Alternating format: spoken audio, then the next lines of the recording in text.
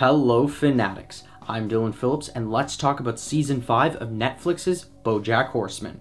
First we'll tell you our recap of the show, followed up by our review, and then we'll finish off with telling you if it's worth the watch. Created by Raphael Bob-Waksberg, BoJack Horseman follows the story of BoJack Horseman, a beloved sitcom star from the 90s who has become a washed-up celebrity that complains about everything going wrong in his life. So, recap time.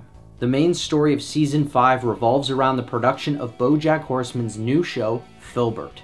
BoJack continues to struggle with his need to be the center of attention while having a casual relationship with his co-star Gina. Princess Caroline juggles producing the show with Flip McVickers and trying to adopt a baby to fulfill her dream of a family. Todd manages to get a job as head of ad sales while exploring his asexuality with Yolanda. After her divorce, Diane does some soul-searching and tries to distance herself from BoJack, but ends up being hired as a consultant for the show.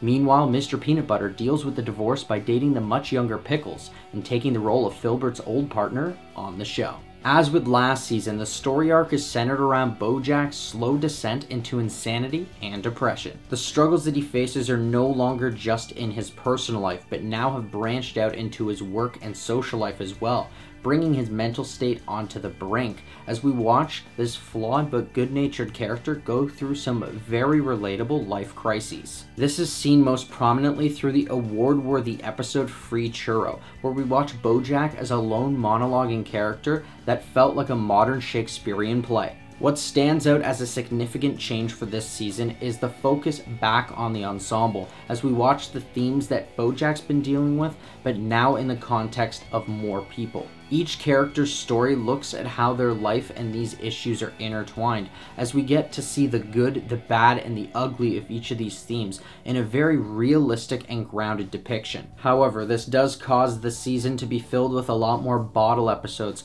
and ends up having you crave more of that ensemble interaction that we love from the show. Apart from the actual story though, this season is exactly what you'd expect from BoJack Horseman. The animation is a great unique style that's able to embody the deeply emotional themes it portrays. Some of the jokes don't always hit, but the comedy isn't thrown into the background by its serious commentary. Instead, it complements it in this hybrid dark humor that takes the world of Hollywood and puts it into a morbid outlook. It's as if the narrative is told through the eyes of BoJack Horseman, and what better way to tell a story than through the eyes and mind of the protagonist. So, with the thoughts heard, here's our final word. This season of BoJack Horseman continues its dark and emotionally complex narrative without becoming stale.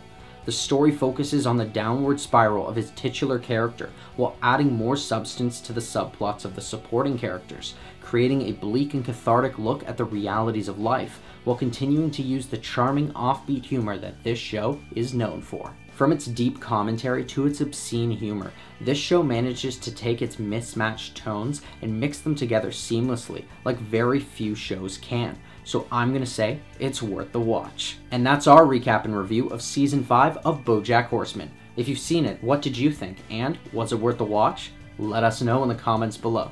I'm Dylan Phillips, and thanks for watching. If you liked this video and you want to see more, hit that like button and subscribe to our channel. Check out our latest Fanatic 5 video where we discuss the top common roles. Don't forget to follow us on our social media. And until next time, Fanatics, keep it real.